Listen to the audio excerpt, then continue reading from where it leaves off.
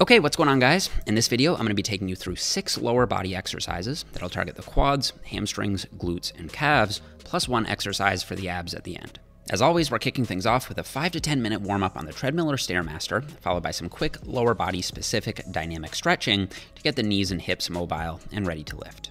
From there, we're jumping into our first exercise of the day, which is the deadlift for just 1 heavy top set of 5 reps. And of course, before hitting that top set, we'll do our typical warm-up pyramid, gradually building up in weight first. Now, if you don't like to deadlift, you can feel free to replace it with a trap bar deadlift, which will keep the back more upright and emphasize the quads a bit more. Or you can do a barbell hip thrust as a more glute-dominant substitution. Or you can do Bulgarian split squats as a more quad-dominant substitution, still emphasizing that forward lean a little more than usual, so that some of that emphasis will be shifted to the glutes and hamstrings. Alright, so the deadlift top set should be taken to an RPE of 8 or 9, meaning you're leaving no more than 1 or 2 reps in the tank. And since the volume is lower here, it's important that we compensate by pushing the set closer to failure. Still, since we don't want this strength work to interfere with the remaining leg volume to follow in this workout, we don't want the set to be cripplingly difficult either.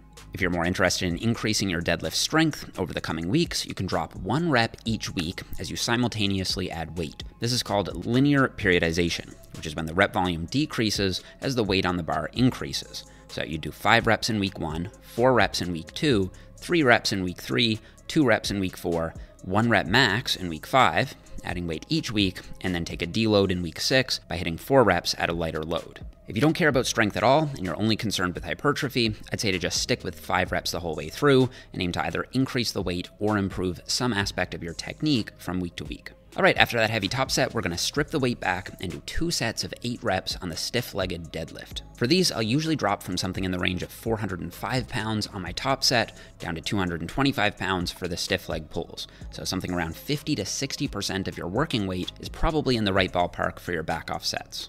And you want to think of these as essentially just a normal conventional deadlift, except with higher hips. So instead of dropping your hips down as you bend your knees during the normal deadlift setup, with the stiff leg deadlift, you want to keep your hips high, keep your knees more straight, and then initiate the pull by just hinging at your hips. These can be a bit awkward if you haven't done them before, so make sure you start light and don't push them too close to failure until you feel fully comfortable with the technique. Okay, next we're moving on to 4 sets of 10 to 12 reps on the leg press. Now, since the deadlifts will be much more hamstring and glute dominant, we're focusing on smashing the quads here with some high volume leg press. For these, I take a medium stance width on the platform and focus on hitting quality depth at the bottom of each and every rep. You want to go as deep as you comfortably can without allowing your lower back to round noticeably. I also find that even though locking out the knees at the top isn't actually dangerous, and I can link a great video from Dr. Mike Israetel on that down below, I do find that I can feel my quads a lot better if I maintain a slight knee bend at the top. So I'm using more of a constant tension approach here by not locking the weight out at the top and not pausing in between reps, just getting all the way to 10 to 12 reps with a smooth, consistent cadence. I should also note that you should really try to adhere to a maximum of 2 minutes of rest in between sets here. That isn't because it's any better or worse for gains, but simply because if you rest too long on these, the workout will most likely start to feel really dragged out, and you may start to lose focus by set 3 or 4. So keep the pace of the workout going, and don't stall or waste time in between sets. Okay, after that, we're hitting 3 sets of 8 to 10 reps on the glute ham raise. Now, I'm using this GHR machine at my gym, which I love because you can use a counterbalance weight to reduce the loading, and this helps me control the movement better than I could with body weight alone. However, if you don't have a machine like this, you can easily set up glute ham raises on the back of a lat pull-down machine, and you can use a stick or a broom handle as a counterweight, or you can use a lat pull-down bar if that works, or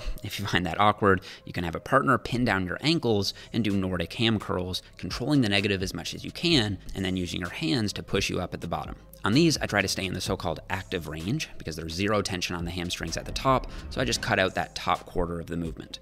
This isn't a huge deal, but I just find it helps me keep the focus on my hamstrings better. Okay, next we're moving on to 3 sets of 8 to 10 reps on the slow eccentric leg extension.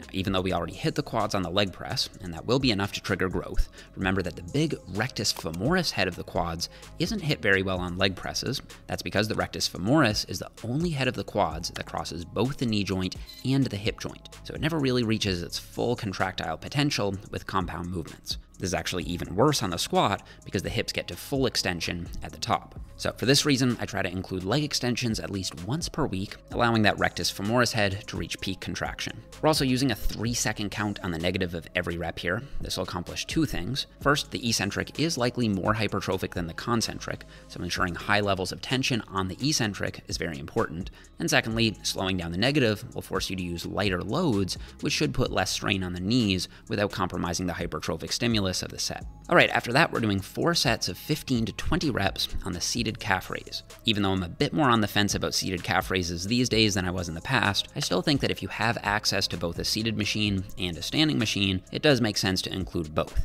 So do one calf exercise with a straight knee and one calf exercise with a bent knee for maximum calf development. The reason I say I'm more on the fence about them these days is because a bunch of studies have come out showing that the soleus muscle, which is the muscle people try to target with seated calf raises, is substantially less responsive to training than the gastroc is.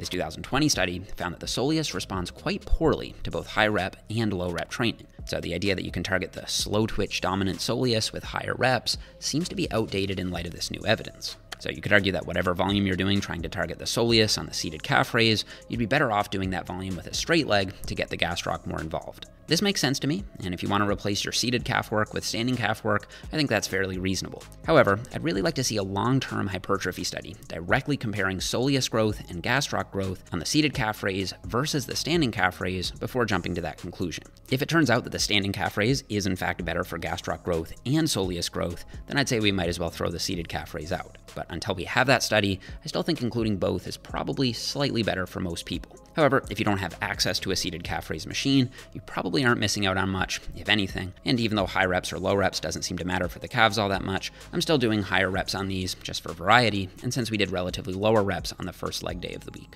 All right, and to finish off the workout, we're doing 3 sets of 10 to 20 reps on the Roman chair leg raise. The reason I'm saying 10 to 20 reps is because for some people, 10 reps will be close to failure. For others, they won't be pushing it very hard until they're closer to 20 reps. So the specific rep count doesn't matter here, as long as you're pushing yourself close to failure. Once you can no longer get your legs up to your chest level without excessive swinging, you can terminate the set. And as you do these, you want to think about curling your lower back and squeezing your abs, not just lifting your legs up. Also, if you can't get to at least 10 reps with straight legs in good form, I'd suggest using a more bent knee first, and then over time you can transition to straight leg raises as you build up more core strength. And then on the other extreme, if 20 reps feels too easy, you should slow down the negative on each rep down to a 2 to 3 second count. And then if that's still too easy for you, it may be time to move on to a new YouTube channel, maybe something like six-pack shortcuts. And that's a wrap for the 6-part push-pull leg series. As I've been saying throughout the series, if you're looking to put all this information together into a complete training routine so you have everything you need in one place, I'd recommend checking out my 12-week push-pull legs hypertrophy system over on jeffnippard.com. If you'd like to learn more about that program and to see if it's right for you and your goals, I'll leave a link to it in the description box down below. So that's it for this one, guys. Thanks so much for watching. Don't forget to leave me a thumbs up if you enjoyed the video, subscribe if you haven't already, and I'll see you guys all here in the next one.